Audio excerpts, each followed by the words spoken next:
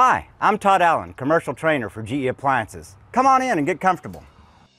This video demonstrates the steps to install the RARED1A interior electronic control air conditioner.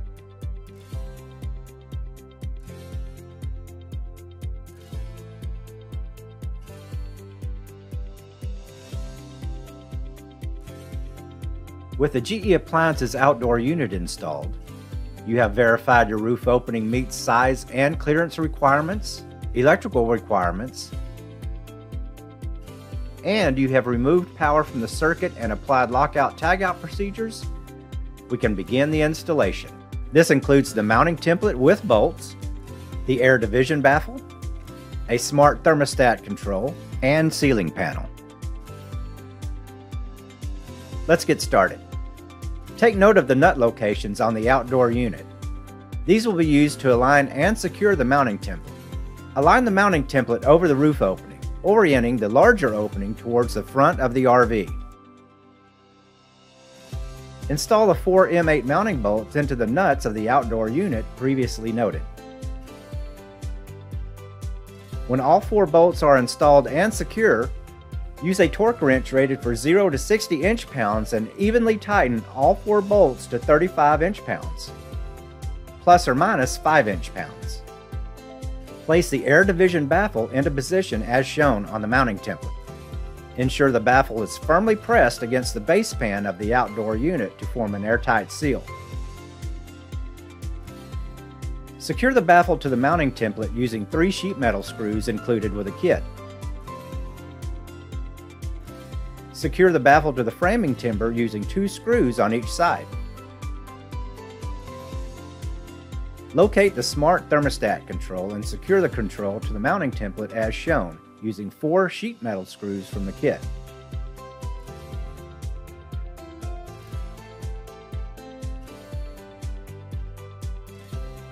Remove and retain 3 screws from the thermostat control to gain access to the control board. Note: the main control is hinged for easy access and installation. Dress wiring in the control box to provide access to the thermistor connections.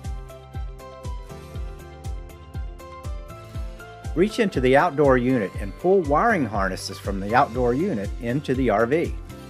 Connect the 2 thermistor harness to the main board. And connect the single thermistor harness to the main board.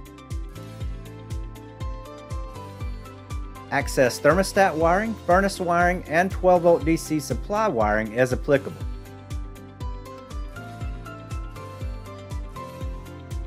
Connect the 12-volt DC RV power supply to the control. The red wire inside the control connects to 12-volt DC positive, and the black wire inside the control connects to 12-volt DC negative. Connect the RV thermostat wiring to the control thermostat wiring.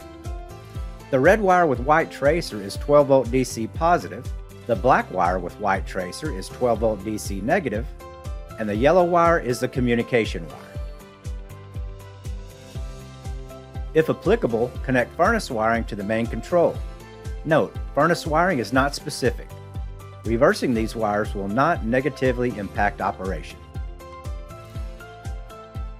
Route the 115-volt AC RV branch circuit through the strain relief on the control box. Using wiring nuts, connect a 115-volt AC branch circuit to the main control. Black is line, white is neutral, and green is ground. Use electrical tape to secure the connectors to the wiring to prevent any potential movement due to vehicle vibration. Tighten the strain relief, taking care not to damage wiring.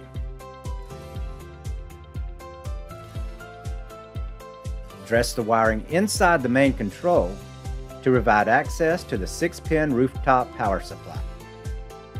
Connect the 6-pin power supply to the main control.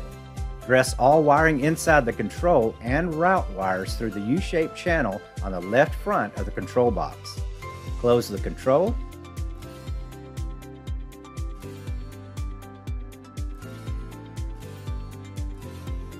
and reinstall the 3 screws previously removed.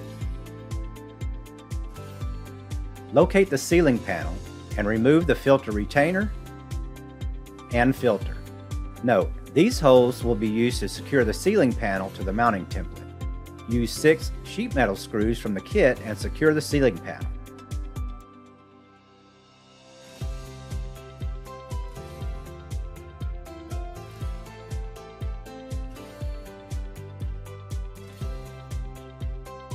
Replace the filter and filter retainer. Install the screw covers on the ceiling panel. This completes the installation. GE Appliances, you provide the adventure, we provide the comfort.